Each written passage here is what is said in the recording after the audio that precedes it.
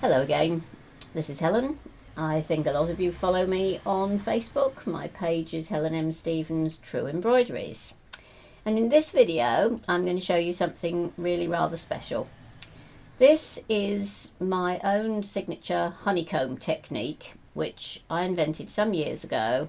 Up until now, I've only ever taught it in my live classes, so this is going to give a lot of you the chance to understand how it works.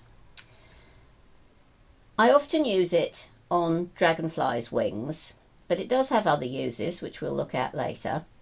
But before you can actually work the honeycomb and then put the coloured effect over the top, you have to do a little bit of preparation.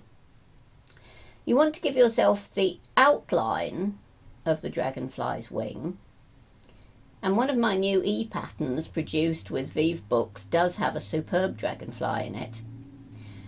You need to work the outline in a very fine stem stitch, and then you need to work the inner structure of the wing, which is worked very simply, in this case in just 1, 2, 3, 4 radial stitches from the outside down in towards the body of the insect.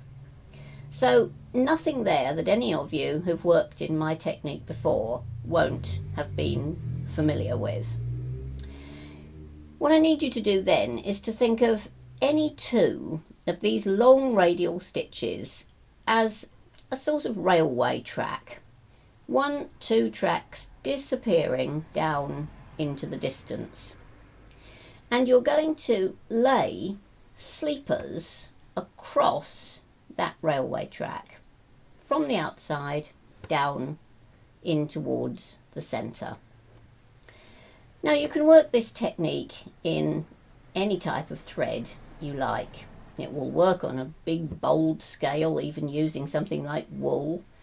You can come down to using a single strand of good old stranded cotton or stranded silk, or you can go down to a very delicate type of work, such as I'm doing here, with a single strand of very fine silk.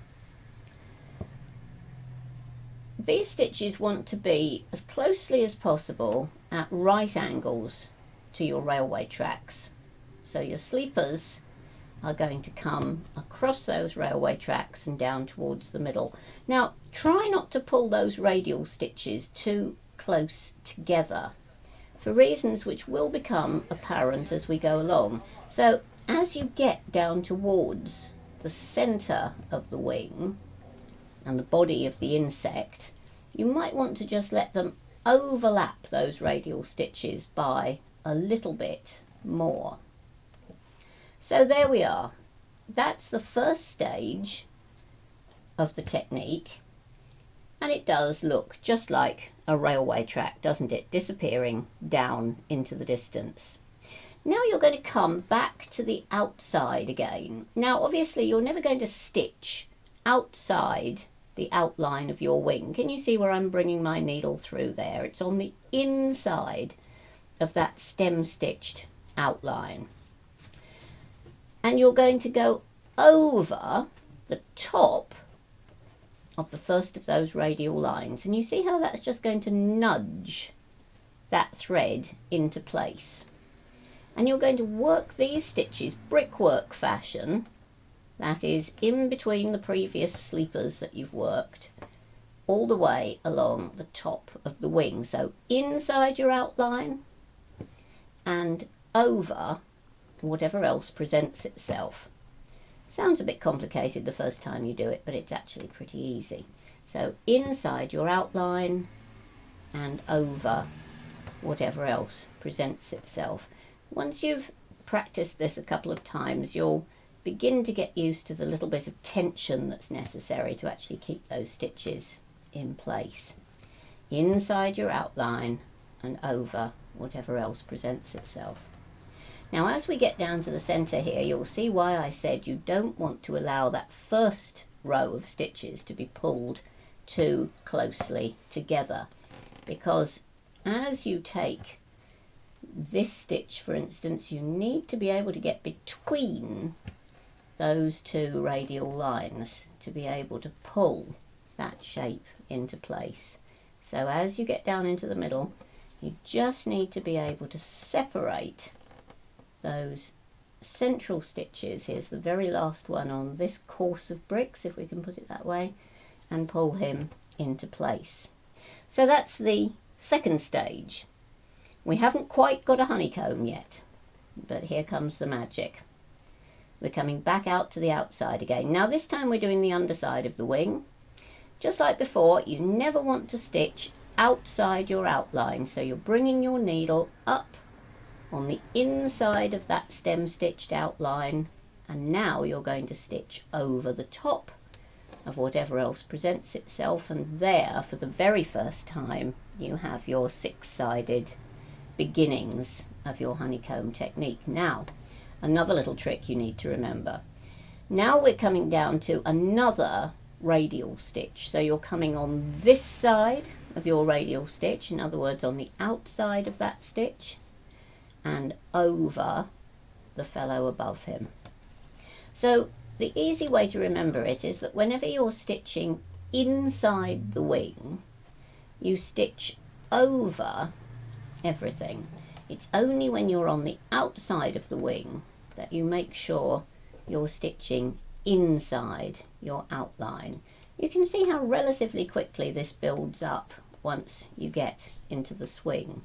So this side of the railway track and over whatever else presents itself, again working brickwork fashion down in towards the centre. Again, we just need a couple more stitches there and we're down to the middle. Now, as I said earlier, you can use any type of thread to work this technique. Obviously it rather depends on the scale on what you're working. If you're working a delicate little fellow like this, a fine thread is best, but if you want to be working on a big abstract type of picture, you can work with something much thicker. Now we're back to the outside again, inside our stem stitched outline and over whatever else presents itself. We've got another outline here, so we're inside the outline and then we're over whatever else presents itself. Now we've got a radial stitch inside the wing, so we're coming to this side of it, can you see that? And then we're stitching over the top. And I'm beginning to wonder whether I'm going to run out of thread before I get to the end. Let's see whether I've been clever or not. Over and across both of them, so you can see how that lovely pattern is just falling into place. Another one and one more, and then the very last row that we're going to come to in just a moment will be inside the inner edge of the wing. So one more here over that. You can see how it's gradually just swinging round into place, and now we're on our very last row. So inside our outline and over whatever else presents itself. Inside our outline and over,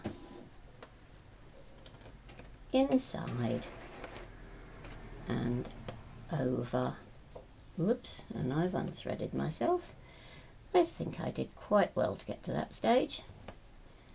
Over, and now we're down to our last couple of stitches. One, two, and now we need to just finish this off on the back. See what a lovely even effect that's created for us. Matches beautifully the wing that I'd already made. And now we just need to flip this fellow up, and you'll see that on the back of the work you've actually got a nice substantial little area of stitching there, through which you can run your needle a few times.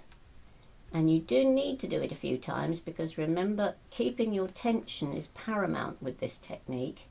Run that through just a few times and then snip him off.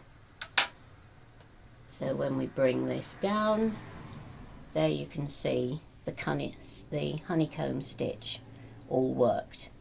And I'll be back in just a few moments to work some more magic down here.